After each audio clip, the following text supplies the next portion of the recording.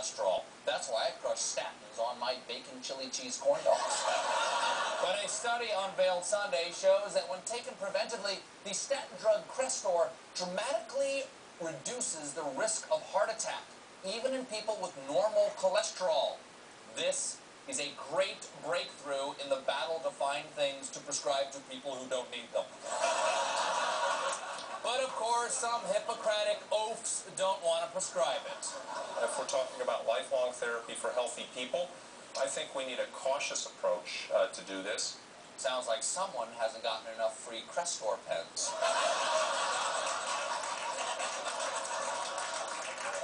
Now, true, the drug costs $100 a month, but that is a small price to pay to not have the heart attack that there's no way of knowing if you would have had.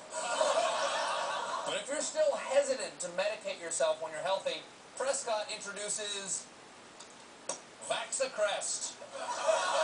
Vaxacrest eliminates your concerns about taking Crestor for no reason